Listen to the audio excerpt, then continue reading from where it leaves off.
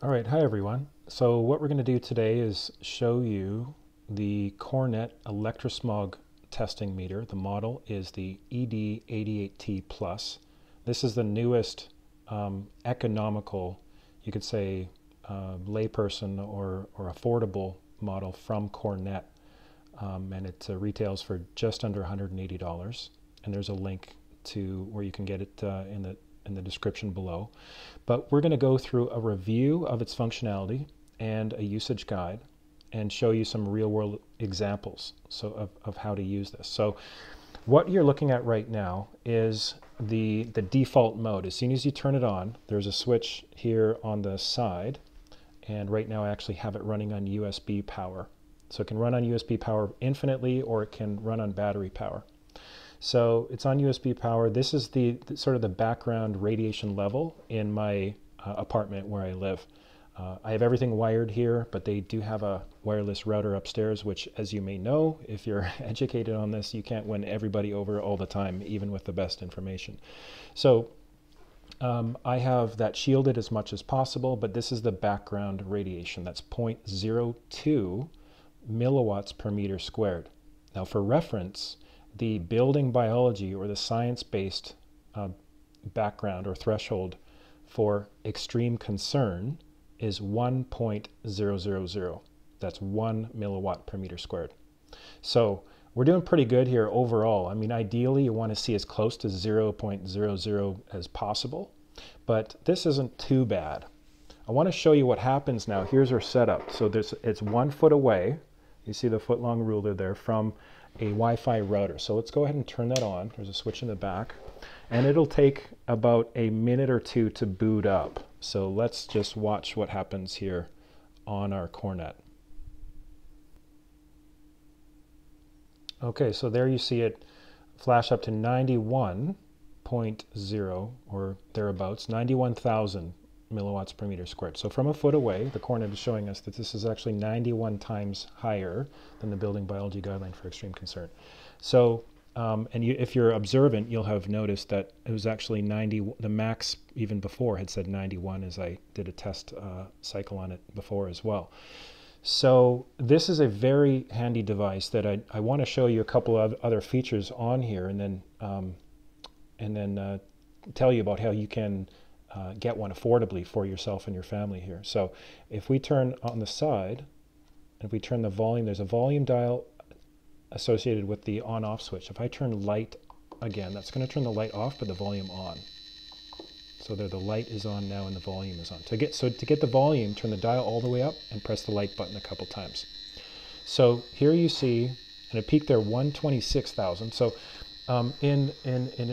comparing that to a smart meter, I have tested personally smart meters from a foot away at above 500 milliwatts per meter squared. So about roughly 4 times higher than this, their pulses. And some other manufacturers that I haven't personally tested have tested off the charts, even higher than that. So this is what it sounds like. I don't know if you can hear that, but it does come with a port right there, you see, for headphones.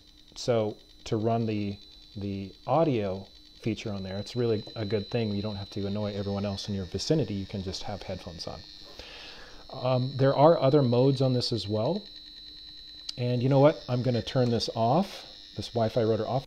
Okay, so that's off.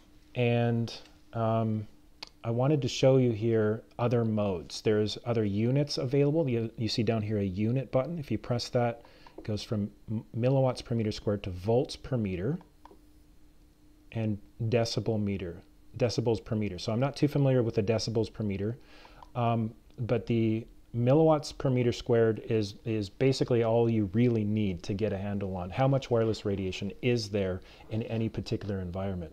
And we're going to test, go through an example here in a moment of how you would kind of scan your home once you get this device. So if you press mode now, it's going to go to something called LF600. This is your Gauss meter.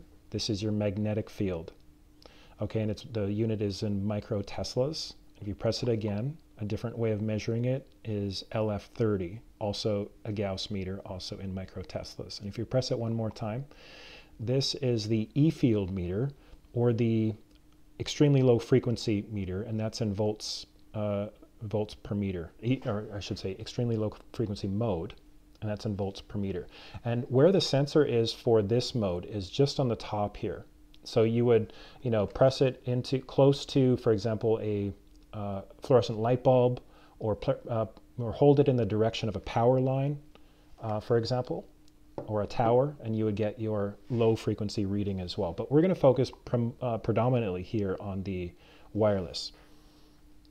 So for the wireless, the antenna is on this side here, on the left side. So I did a test earlier, and I don't want to turn the router on, but I'll tell you. So you want to hold it vertical so that this testing area here on the left-hand side, it's obviously it's hidden, but it's vertical up and down on the left-hand side, so that as much of the signal reaches that as possible.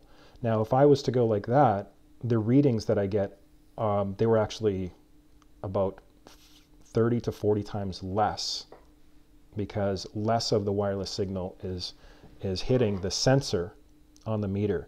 So that means that you can actually functionally tell where radiation is coming from by moving the meter vertical or horizontal, and the biggest readings are going to be perpendicular. Okay, so remember that. And I'm just going to unplug it here and show you a couple of other things it can do. Okay, so we're on battery mode now. So if I'm coming into a room, let's say I wanted to find the source of wireless radiation. So I'm just going to, show you what I would do. I'm not a certified trained professional, by the way. For a list of or contact with professionals, I recommend the building biology website. So you can see it's kind of higher here in this part of the room. It's starting to go up a little bit. Now if I know that the source is above my head here in the ceiling, so I'm just going to zoom out here. So I'm just going to show you that when I put it close to the ceiling there, you can see the highest number is generally 0.605 there. I know that there's a wireless router about 5 feet above where the testing device is now. So if I'm going to have a look around other aspects of the room here, the signal isn't as high. So just do a sweep and then use that feature that we talked about earlier where you tilt it horizontal and vertical to find where the source is if you want to isolate the source of any wireless transmitter.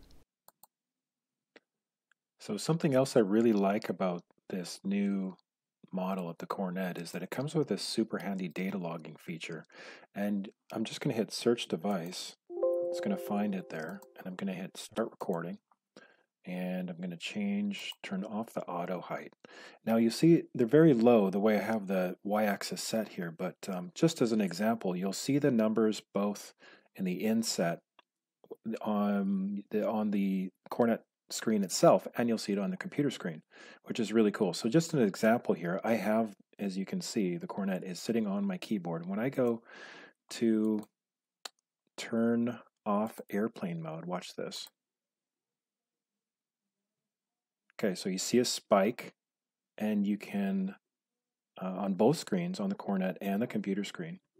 And that's just an example of, obviously the device is not meant to be used immediately on the transmitting surface or that close to it, but that's just an example of how you can actually see in real time what's happening on the screen and actually save it and log it and so forth. So very handy tool. It actually polls 10,000 times a second, and it outputs twice a second onto the screen. So there's a lot going on there. And in a future video, I'm going to show you how you can wire not only your computer, but your phone. So stay tuned to that. So within the box here, I just want to show you there's a handy, actually comes with a cord to connect to USB, and there's a handy product guide here as well. So if you have any questions, this is your best place to refer to them. Just give that a read, and you can see various features and settings there.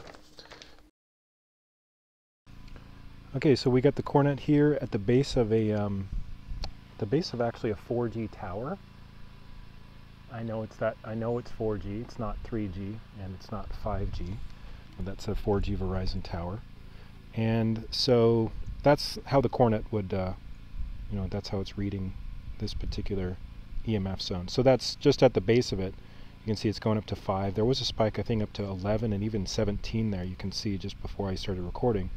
That's where the peak value was. And you can get slightly different readings just by changing the angle of it. It'll probably go down now because we're pointed at it. But if we kind of raise it up, you can sort of see. I don't know if you can still see the numbers, but I'll raise it back down, or I'll bring it back down so you can see it. But that's 6 times the building biology guideline for extreme concern. And another aspect that's super helpful is on the right-hand side, you see the green, yellow, and red. Green is generally safe, yellow is generally, caution, warranted, and red is very unsafe.